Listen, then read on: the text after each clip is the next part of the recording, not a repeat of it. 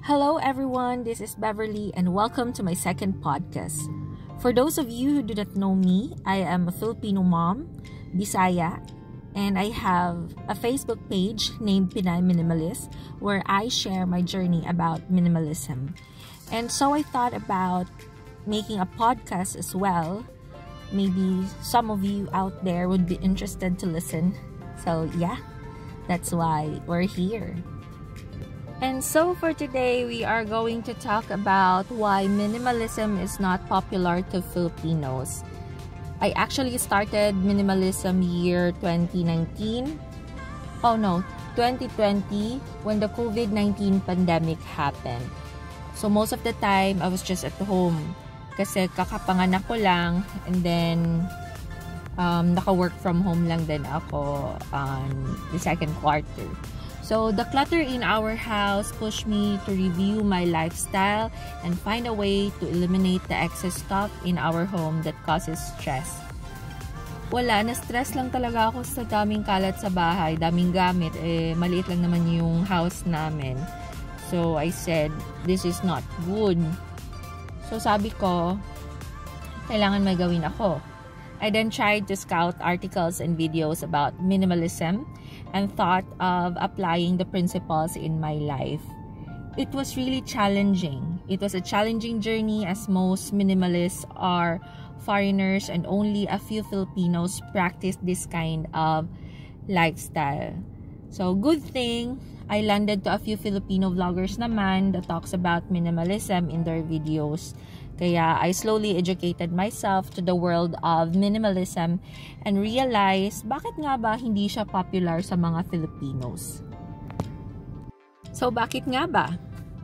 Well, most Filipinos are pack rat. Ako dati pack rat ako. So ano ba yung pack rat? Ito yung tao who saves unnecessary objects or hoards things. So ayun, tayong mga Filipinos, we tend to keep and collect stuff thinking that we can still use them or it's not just right to throw them away.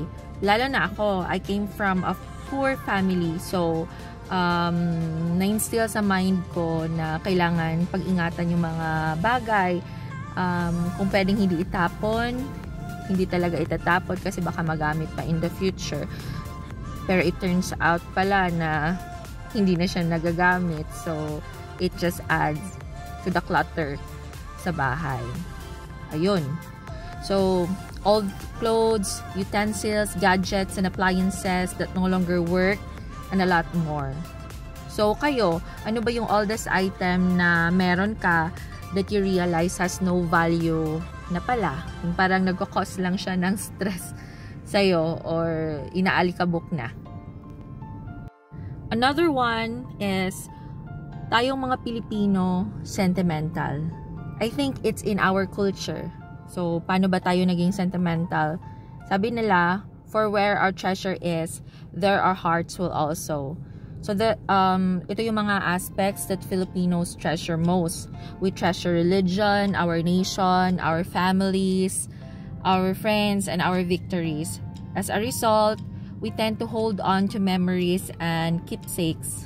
Kaya, we are regarded as sentimental or nostalgic. Hindi natin tinatapon yung mga bagay that reminds us of memories of important events in our lives or memories from our loved ones. Naalala ko nga, I kept a tissue napkin from my first date. Oo, first boyfriend, first date. So, tinago ko talaga siya kasi in my mind, importante yon. So, kailangan kong ma-preserve yung memory. So, even old notebooks, test papers, pens na hindi na sumusulat, and marami pang iba.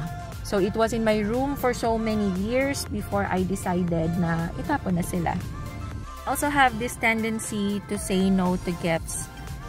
Aminin mo, you find it difficult to turn down someone who offers you something. We always accept gifts with open arms. Tapos parang taboo siya to not accept presents, especially if they come from family and friends. We don't want to upset them. That's why even if we don't actually need the items, we still receive them. And we also have this tendency to not give away stuff that was gifted to us. Tama?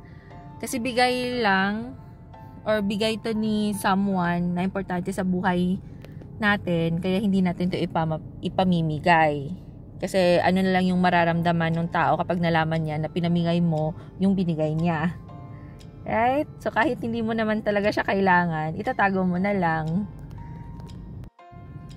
And lastly, tayong mga Filipinos, we go for the latest fashion and style trend. Most Filipinos tend to pick up latest trends, and so we buy stuff that is famous at the moment even if we don't actually need it. If my friends have it, I gotta have it too. Sounds familiar ba?